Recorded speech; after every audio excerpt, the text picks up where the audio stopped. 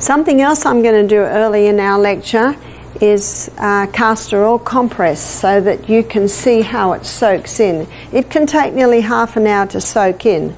Now, castor oil penetrates deeper than any other oil, and wherever castor oil penetrates, it breaks up lumps, bumps, congestion, adhesion.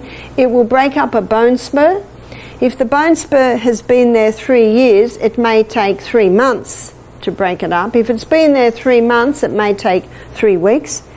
If it's been there 3 weeks, it might only take 3 days. So it all depends how long it's been there. But the key is consistency. Now, this is really not a poultice, it's a compress. And as a compress, it's not drawing anything out of you. It's a vehicle. This little pad is a vehicle to hold the oil so that it will penetrate into you.